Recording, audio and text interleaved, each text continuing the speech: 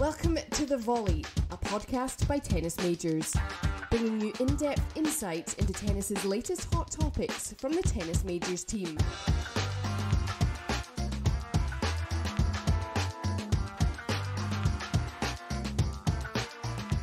Hello and welcome to The Volley, a podcast by tennis majors. This is the place for conversation and insight into the biggest tennis news around the globe with the tennis majors team. I'm your host, Max Whittle, and I'm delighted to welcome you along to this episode as we set off on a journey through the inner sanctum of one of the most influential and successful teams in tennis. Novak Djokovic, who is looking to win his 20th Grand Slam at Wimbledon this week, is without doubt one of the best to ever pick up a tennis racket. And there are some very crucial people around him that help drive his incredible career. Today, we will find out who they are and what they bring to Mr. Djokovic. Here at Tennis Majors, we're dedicated to discussing the latest tennis news via digital media, bringing you, the tennis fan, video, debate, and news from the tennis world. So here's a player never out of the spotlight, the world number one, Novak Djokovic. In the case of arguably the greatest tennis player of the modern era, the mental and physical challenges he faces means work around the clock from three key members of staff: Marian Vida, Goran Ivanisevic, who are both coaches, and physio Ulises Badio. Djokovic often talks about his closest confidants and how integral they are to his success. On today's episode, you will understand exactly what he means.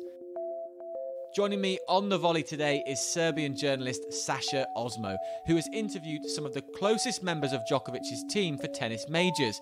He knows them so well, in fact, he might as well be a member himself. Sasha, welcome to The Volley podcast. How are you, my friend? Thank you, Max. I'm good as you can imagine, enjoying Wimbledon.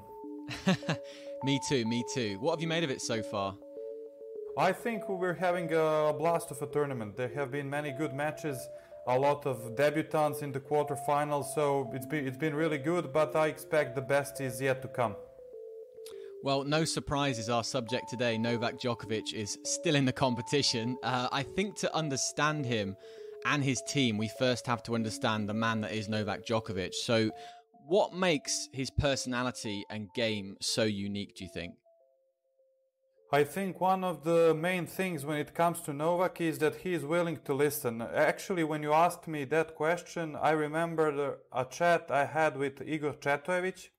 He's a doctor that used to work with Novak in 2011 that diagnosed his gluten problem. And the one thing he told me about Novak, and it wasn't just him, there were many other people that told me the same thing, is that he's willing to try things out and he's not going to give up. He's not going to give up if it doesn't work instantly, let's say in a month or two. No, if he believes in an idea, be that approach to life, nutrition or something in his game, he is going to be persistent with it. So he's not going to give up very easily. And I think that's one of course, many things allowed him to be the player that he is today. We will discuss the characters, the specific characters around Djokovic, but well, obviously he's changed his diet quite a lot. Are there any left field tactics that he's tried? Because as you say, he's willing to do anything to improve. Yeah, actually, I had an interview with Goran Ivanisevic. I think it was 2 weeks ago, and that was not the first time that he told me that working with Novak is a specific challenge and that it can get nasty and intense. Exactly because Novak is not the kind of player that wants people around him, people that tell him what he wants to hear. No, he wants to be challenged, and I know this is a cliche, but from speaking to people around him, it is really truth in his case. He really wants to improve every day, and even when something in Goran's opinion cannot be improved further, he pushes you to make something up for him to become even better. And that's when Goran told me even the return, even though it's probably the best of all time, sometimes he thinks there is something wrong with the return, or can we fix something, can we improve something? So I think that's one of the traits of his character that's that's allowed him to improve so much over the course of his career. And I think, we're at Wimbledon, and if we're talking about Novak's improvements, I think that is one aspect of his career that no one saw coming. 5 Wimbledon titles, being so successful on grass. I think early on in his career, no one expected that. Well, you referenced Goran Ivanisevic. We will talk about him a lot during this episode, one of Djokovic's coaches. But at this point in Novak's career, a record time spent at world number 1, chasing a 20th Grand Slam. Has the team around him ever been so important as right now? I think it was important all the time. And I feel that Novak has made very wise decisions when it comes to his team, because apart from that period when he had elbow problems, he never made any rash decisions. I think, for example, you have Vaida, and when Marian decided that he could not be his full-time coach anymore, that he cannot travel as much as he did in the past, Novak stuck with Vaida but added Ivanisevic. It's the same thing with his physiotherapists. He is still working with 2 of them, and they are just switching places from tournament to tournament. His best friend and best man, Miljan Amanovic, and Ulises Badio, who was the star of this year's Australian Open. So I think Novak is very smart when it comes to picking his team, and one thing I feel he appreciates the most is loyalty. And if you look at the greatest players, Novak and Roger and Rafa, one of the things they have in common is that continuity when it comes to their teams. There have been very little changes, and when there are frequent changes of coaches and people around you, it's really hard to have success. This topic was thrust into the spotlight more so when Djokovic mentioned after winning the Australian Open that he was spending 10 hours a day on recovery and treatment. He had injury issues there. Like all others, he dealt with quarantine. He was playing in a match that had a crowd and then didn't have a crowd because of COVID. Specifically, how did his team help get him through that slam? That was basically impossible. And Novak did thank Uli, which is Ulises Badio, his physiotherapist, because they were practically, when they weren't sleeping, they were doing recovery and trying to rehabilitate him as much as possible in order for him to play. He did not practice on his off days, so it was all about recovery, and Uli did a magnificent job. Correct me if I'm wrong, but I don't think something like that has ever happened. He did have an injury, abdominal injury, that was quite serious, but he was literally 15 hours a day on the table, trying to get himself in the state to recover. And Novak did say thank you to Uli, but I think it was, aside from Uli's magnificent work, it was Novak's mental toughness that allowed him to go all the way in Melbourne. Does Novak sleep? I think everyone's asking that question now. I think he does sleep, and he puts a lot of emphasis on things like that. In pressers, he always mentions the holistic approach, and I think one of the aspects of holistic approach is finding and maintaining that balance between work life and rest and recovery, and in that regard, I feel sleep is very important for Djokovic. Now, we're going to dive into the characters around Djokovic next, and they all say the same thing. If you're an opponent, you don't want to get caught in Novak's machine. What exactly is that? And do you think it's a creation of, for sure, Djokovic, but also the incredible people he has around him? Of course. If you look at his relationship with Marian Vaida, apart from that 1 year when they were taking a break, let's say, they have been working together for 15 years. And as I mentioned before, Djokovic is not the type of player that it's a really specific relationship. It's not just player-coach, and Novak's mentioned this numerous times. They're like family to each other. And when they say machine, I think that is that state of mind and state of game of Djokovic, when he just can't miss, when he's hitting every ball cleanly, when he's moving so crisply that you can't put a ball past him. And I feel that was the kind of machine Stefanos Tsitsipas got himself into it at Roland Garros. Well, let's begin with Novak's longtime coach. You've mentioned him a few times already, Marian Vida. How has his role evolved over the years? It did evolve a lot because, I mean, when you... Of course, it's not the same thing speaking to a 18-year-old boy and speaking to a 34-year-old man. Of course, it evolved, and he was basically a teacher in the beginning. He's still a teacher, but now he's... I think sometimes people, because of Vida's good nature and the friendly relationship he has with Novak, sometimes underappreciate what he does as a coach for Novak. I mean, if you look at Novak's practices, even during slams, you're always going to see a lot of talk about the shots. He's always showing something you didn't hit, I don't know, backhand properly, or you should have done this with the serve. So it is X's and O's from Vida as well. But I feel he means tremendously to Novak in terms of support, in terms of having someone around him that understands him. Both Goran and Vida come from the same place, from the similar mentality, so they can understand each other very well, and they get along personally. And that is something that cannot be overstated enough, because when you're spending so much time with someone, the relationship, in order for both of you to succeed, it has to be good on both professional and personal level. Well, Vida used to share coaching responsibilities with Boris Becker. Djokovic won 6 Grand Slams, I think, over 3 years with the German, and now it's Goran Ivanisevic. So how do these two legends share such responsibility? You've been around those practices, and obviously there's a lot of ego involved here. Yeah, that is the good thing with both Marian and Goran. I can't speak as much for his cooperation with Becker because that was a long time ago. It's been 5 years, I think. But with Goran, I know they get along very, very nicely, and I think this is just my feeling. No one has told me this, but I think that sometimes maybe they feel that they would want to be at the same tournament together.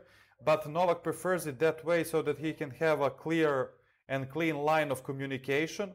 But I know Goran and Marian are always in touch during tournaments, and they are talking, and then when the message is filtered enough for Novak, then the one who is at the tournament just transmits that message to Novak. And I think in order for that relationship to work and to grow, they had to put their egos aside, and personally I don't think that was too much of an ask for them, because they enjoy working with each other, and they have Marian and Goran, I mean, they have similar perspectives on tennis, and when it comes to Novak's game, they have similar perspectives, but just different enough so that they bring their own piece to the table. Well, Djokovic described Ivanisevic as a kind of hero of his when he was watching tennis growing up. What did Novak see in him as a coach, do you think, when bringing him in a couple of years ago? Oh, you can, of course, I mean, we've been talking about Novak's serve for quite some time now, and Djokovic did have a good serve, an excellent serve even before Goran joined, but there have been some little twitches, some changes on little details and specifics. They're not very keen to speak about what exactly, but my feeling is that Novak has, in some types of serves, has lowered his toss. And if you remember Novak's finals in Melbourne 2020 against Dominic Thiem, one of key points, he won by playing serve and volley, and instantly he turned to his box and pointed to Goran, and that was a kind of acknowledgement for Ivanisevic. And I feel, apart maybe from that Wimbledon 2019 final with Federer, in every other big match of Djokovic since they've started working together, his serve was there. Of course, even not in the Roland Garros final last year, but that was not about the serve because Novak played badly on all levels. He just didn't show up. But most of the matches, his serve was there, and I think as his career progresses, and he's 34 years now, obviously the serve is getting more important because he needs more cheap points, more free points on his serve, and he's been getting that from Goran. Apart from that. From that serve thing, what I mentioned, they get along really well, and Ivanisevic is not the guy that is going to beat around the bushes. He's a very direct kind of guy, and if he means something, then he's going to tell you. And I feel that is what Novak appreciates about him. Well, when you mentioned the serve there, I couldn't help but thinking about how Djokovic bounces the ball so many times before he does serve. And I think that's a nice way to look at the mental approach that he has and what might be going through his mind at that point, because Goran has said himself that he's never met such a mental rock like Novak. This came in the piece you wrote for Tennis Majors. You had an exclusive interview with him. That's something that Goran said. I think he's mentally one of the toughest athletes in the world, not just tennis players. So what does he say to himself, Djokovic, or think to himself when he is down in a match? What are these relaxation methods that we do hear about? I mean, there was, I think, this video after Monte Carlo, preparation for one of his matches. But I think Novak at that point just lets go, and he has all these techniques, and that's when that holistic approach that he talks about so much comes to fruition, because he is able to level himself, he is able to maintain his balance and to somehow keep calm. I mean, to be completely honest, sometimes I don't even know how he does it, because he's had so many situations in his career when you just think, okay, this is over, and then suddenly it's not over, it's him winning and lifting the trophy. So it's otherworldly, in my opinion, because he's had, to beat Federer 3 times on Grand Slams from double match points down, you really have to be an alien. That's how you describe him, an alien. I'm sure he'd appreciate that, Sasha. I mean, when you look at it from our, let's say, ordinary people perspective, I cannot imagine the amount of energy and strength, everything you have to master in order to behave that way in such crucial points. I mean, Novak sometimes maybe is strange from that perspective, but because we're going to see him lose his cool in a match where he's leading 2 sets to love up, and everything is going his way, and then he's suddenly starting to get nervous. But in that match against Federer or versus Nadal a few weeks ago in Paris, he barely had any reactions, maybe 2 or 3 during the whole match. So it's like he knows, okay, I can allow myself to be a bit more explosive this time, but when the push comes to shove, I really know I have to stay focused. Otherwise, there is a risk of me losing it. So it's not just coaches then, there's psychologists. I'm sure that Djokovic has tried all sorts of techniques, whether it be meditation, mindfulness. Do you know anything about that impact as well that the team have had on him? I know about Uli, and I know they share similar perspectives. Novak practices yoga, and Uli does as well. So there have been many mentions of him practicing yoga in the past.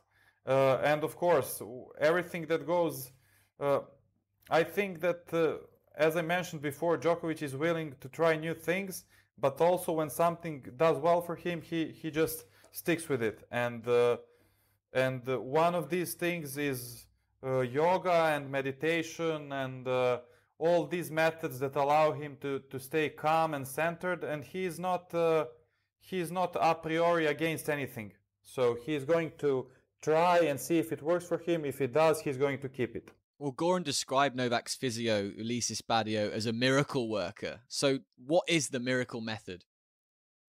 Oh, I mean, that's why it's called miracle. I mean, first of all, I think Uli, and this is what Marian told me in an interview, I think 2 years ago, Uli is a guy that is obviously a big expert in what he does. But what is aligned with Novak's approach and Novak's worldview is that he is not, let's say, I don't know how will this sound, but he's not narrow-minded.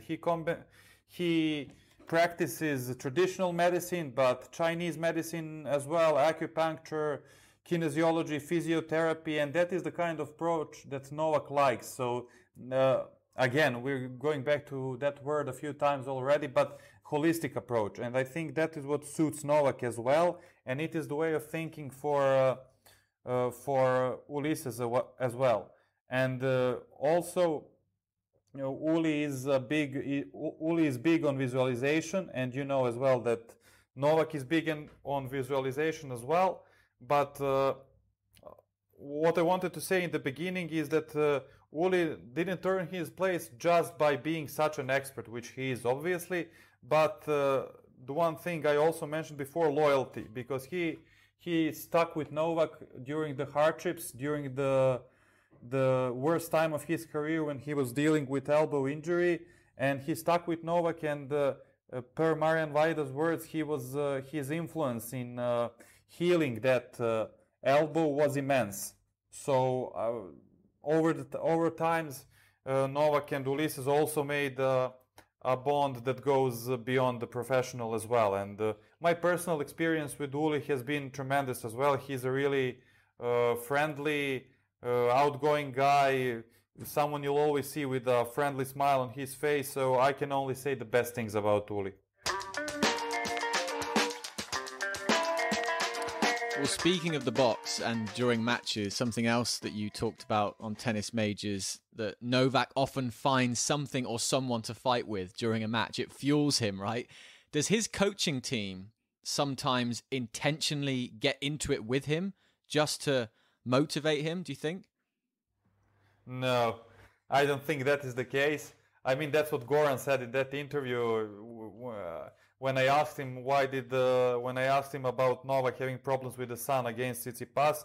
But I don't think they do it intentionally. Of course, they prefer him, and Novak himself prefers to stay calm. But sometimes when he just feels that the emotions and the stress and the pressure is bursting out of him, it's better sometimes to let it go. And sometimes it looks like sometimes there are heated exchanges, not more exchanges, it's just Novak yelling at his box. But I've spoken to Marian about it, and they're completely fine with it. They know each other. It's like, I don't know what kind of comparison I can make, but for example, myself, here in Serbia, we're really big on basketball, and we're so passionate about sports. And when I go out there and play basketball with my brother, we want to kill each other. and we have that sort of attitude that what happens on the court stays on the court. So I don't think it ever gets, I don't think that Marian or Miljan or Goran or Uli, they don't get mad with Novak because they understand him, they know who he is, and they know how he behaves outside the court as well. We can all relate to family competition. And you spoke about Djokovic's visualization. I'm sure he's visualizing a 20th Grand Slam at Wimbledon this week. Serena Williams is still battling to equal Margaret Court's record 24 Grand Slams. Is it a case of business as usual for Djokovic's team as they approach Federer and Nadal, or has the intensity perhaps stepped up another level? It's really hard to say. As for Serena, I think that's a nonsense discussion. To me, Serena is the best of all time, and when Margaret Court won her slams, it was completely different times. So I guess that's something for Serena to boost her and to motivate her, but if she hangs up her racket, she's still the best of all time by all means, and slams included. As for Novak, I think there is always going to be a specific kind of pressure, and there is always something. I mean, practically before every match of the big three, when they play against each other, we're talking or seeing headlines like one of the most important matches in history, or a match that could change the future of tennis. So there is always something, and there was always history on the line. I mean, for me, Novak made a huge step in Roland Garros because holding all slams, because having at least 2 titles and all slams, something that Nadal and Federer haven't been able to do, and to do it in a manner that I feel it was the toughest possible. Because playing Berrettini in quarters, Nadal in semis, and then Tsitsipas in the finals, that was the toughest road possible to him winning Roland Garros. And I think after what happened last year in Paris, not many people believed that he would be able to to compete with Rafa or to challenge to be a contender for another Roland Garros title. So maybe pressure was even bigger in the Tsitsipas finals, and with Novak, with the way he recovers, and of course, I mean, he's going to be 35 next year. No one has won the battle against time. There is less and less time for him to win slams, but still, I don't think it's that kind of urgency. If I don't win this one, it's all over. So he's going to have many more opportunities to win more slams. Of course, it would be nice for him to get to 20 on Sunday, and there is certainly going to be additional pressure. Marion and Goran have joked that they will quit if Novak wins the calendar Grand Slam. What percentage do you put him achieving that at right now? Oh, I think it's really hard. When you see the past of tennis, you know why it's really hard. But I think the only right approach to this is the one that Novak is taking, and match by match. It's the only approach that, in my opinion, can make him stay sane. You know, if he starts thinking about, oh, if I win Wimbledon and they're the Olympics, I'm good at the US Open. If he starts thinking like that, or the Golden Slam is near, he's going to lose tomorrow. So, and we all know that in tennis things can change very quickly. I mean, Novak has his own example to look at. After he won Paris in 2016 and holding all four slams at once, he was the biggest favorite to win Wimbledon, and we all know what happened. And actually, that's where his problems started, and he didn't win a slam for another 2 years. And there have been many more examples, not just with Novak, but for others as well, where you don't win when you're expected to win, and the other way around. So nothing is set in stone, and I feel the competition is great. I mean, Tsitsipas was very close to winning in Paris. He was 2 sets to love up. So yes, it's a long road ahead, and I think match by match is not the best, but the only approach. Well, going back to the people that make Novak Djokovic so special, of all the conversations you've had with Novak's team, Sasha, what response or discovery made you stop and go, wow? I think when Marian told me that their team at one celebration drank 43 beers. That was the wow moment for me. a very precise number, 43. Yes, exactly. No, I mean, there have been a lot of instances, but it's not a specific thing per se, but the way they talk about him, and the honesty I feel. Sometimes you know, as a journalist, you can tell when you're getting some cliche answers, or that people are not saying exactly what they mean. But when I talk with Vaida or Goran about Novak, I feel that they are brutally honest, and that there's not something that they're hiding or they don't want to say. So I think everything we've talked about up until now somehow summarizes it. So when you go and do a story for Tennis Majors and you get access to a party after Djokovic has won a Grand Slam, are you going to be able to keep up? That's a lot of beer. Of course.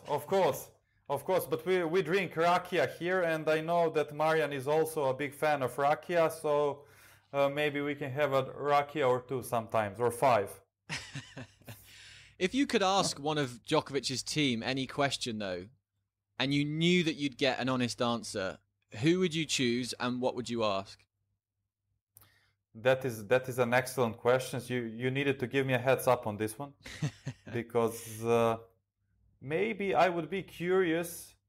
I would be curious to know what were the conversations coming into 2014. Because in my opinion, one of the biggest, if not the biggest win in Novak's career is his win over Federer at Wimbledon in 2014.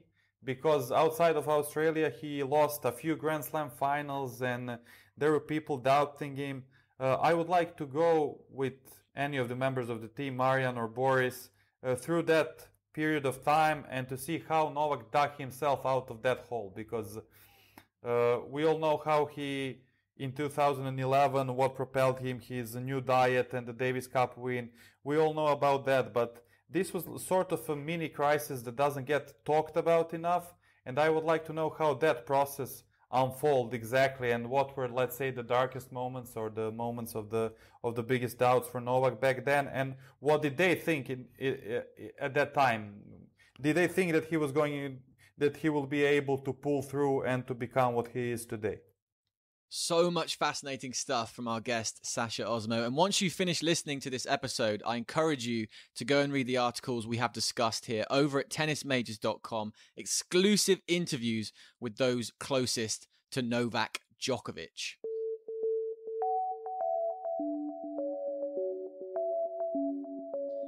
So, Sasha, let's get personal. Don't worry, that sounds more daunting than it actually is. I think for people listening to understand how much the team around Djokovic matters, could you tell us the sort of daily pressures and schedule that Djokovic faces? How lonely, how grueling, for example, can it get? I don't think I'm the right person to answer that question, because I think that like daily routine, that is sort of stuff that only the inner circle knows. But what we know from Novak, from what Novak has been telling us these past few years, it's he does face a lot of pressure. But one thing I admire about him is the kind of how fast he switches. I mean, for me, and I guess for most of the regular people, when I go on a vacation, I need like 3 or 4 days to get myself toned and to really start to relax. And for him, I feel that his way of life and the life of the tennis makes you live. He's able to relax in a second and then go back to 100 in another second. So I think that's a rare skill I'd like to have. Wouldn't we all? Straight on the beach, relax. Can you remember when you first started covering Novak Djokovic? I think I started covering him even before, but one thing early on in his career stuck in my mind. I think it was 2006 Wimbledon against Guillermo Garcia Lopez. I think he was 3 match points down, and I was, because that match wasn't on TV. I was just staring at my screen at Wimbledon live scores, waiting for results to change. And that is one of my first memories covering Novak professionally. And what do you think when you first met him, what was he like as a person then, and what is he like now? I was pretty impressed with him, because that was the first time we've had some sort of interactions, but never one-on-one interview before 2015 Roland Garros. And you have to take into consideration that I'm relatively young as well. I'm a year younger than him, so I didn't have as many chances maybe to travel or to work in such a manner. But our first interview was in Paris 2015 after his second round match. I think it was against Gilles Muller. And with his PRs, we have made an arrangement, because you know what he was chasing back in 2015. So you only have 10 minutes. But we ended up speaking for 22 minutes, and there were people like cutting it short, and he was always like, no, let's do let's do another question. And that really meant to me professionally and personally at that stage of my career. And I remember feeling I was a bit anxious before the interview, so I told him before the interview, so just so you know, this interview for me right now is like a Grand Slam final for you. And he laughed and he was like, get out of here, don't worry, it's gonna be okay. And from that point on, it was a really great professional relationship for me. With Novak, we've had several interviews one-on-one, many questions in press conferences, and I feel that he is always honest, and most of the time he gives insightful answers that are good for me as a journalist, and not just for me, but I think that he has a special relationship with all of the Serbian colleagues as well. Well, that's fascinating, because the media attention that Djokovic gets can be positive, it can be negative. You've spoken on Tennis Majors, you've written about how honest he always is. and sometimes that comes back to haunt him. Goran said in your interview that he compared the media attention with Djokovic to the Texas Chainsaw Massacre. What does Djokovic need from his team when that media pressure builds? I think they just need to sit back and play a good game of Uno, and that's it. Uno, okay. But I'm not kidding here. I think when you face pressure, that kind of pressure, when things in a way are out of your control because you can't control what people are going to write and think, all you can do is disconnect and just focus on your own thing. And I feel that when Novak feels that the pressure is too much, in a way he relishes pressure. We've seen with the PTPA what he is doing on the eve of Wimbledon, holding a press conference. But I think that he can tell very well when it becomes too much, that he just needs to focus on his own routines and to go back to his own world, and then we'll deal with everything later. Do you think it's driving his coaching team that this guy could literally finish as the greatest and most accomplished tennis player of all time? Do they care about legacy? Of course. I mean, we all want to be successful in our jobs, and I think Goran has told me quite a few times that he's learned a lot, because in tennis, unlike other sports, it's a specific relationship between the coach and the player, because the player pays the coach to coach him, which is in the start a bit peculiar. But to get back to your questions, of course that drives them. I think both Marian and Goran want to see Novak ending up with the most slam titles. But I don't think it's Novak is very transparent and open about what he wants, and sometimes that gets misinterpreted as if he's obsessed with something. I really don't think he is, because if he was, he would burn out in that obsession. But he's able to draw a line and to have this healthy ambition and to have something that fuels him and that makes him go forward. Because if he didn't have ambition to win any more slams, if he just played he always goes back and say that he primarily plays for the love of the game, and I really believe him when he says that. But on the other hand, of course, if there weren't this slam race and this GOAT race that everybody is talking about him, there would be perhaps less inclination and less motivation to go on. And as for the coaches, I think the same thing applies. Well, we've learned so much today, Sasha. Finally, as we cast our eye over the bigger picture here, which you'd think is a rather large picture for our subject today, from what you've seen, particularly since 2019 when this team was all together, is he on a mission to become the most prolific and successful tennis player of all time? Well, I think you can make quite a decent argument on his behalf even now, even if with his 19 Grand Slam titles to Roger and Rafa's 20. I mean, he's the only guy that won all of the Masters, not once, not twice. As I've mentioned before, the only guy between the three of them to win all slams at least twice. He's the only guy in history that held all 4 slams on 3 different surfaces at once. So there are many statistical categories and numbers that work in his favor. Head to head, he's beaten Roger in his house 3 times in the finals at Wimbledon. He's beaten Rafa twice at Roland Garros. Novak has a pretty decent argument in my opinion even now, and anything he does past this can only bolster his impressive CV. I think if you play that answer back to Novak's team, Sasha, you'll get a job with Novak's tennis team. You'll be in. No, I'm a journalist. I want to stay a journalist. I enjoy my work. I enjoy watching tennis and writing about tennis. Well, we enjoy your work too. Thank you so much for sharing your brilliant knowledge on this subject, and have fun with the final days of Wimbledon as well. Thank you, Max. You too. You know it's busy, but that's how we love it. Yes, indeed. So a big thanks to Sasa Ozmo for joining us, and also to you guys too. I hope you've enjoyed this latest episode of the Volley podcast, which is of course available at tennismajors.com, Spotify and all main media platforms. Speak to you soon.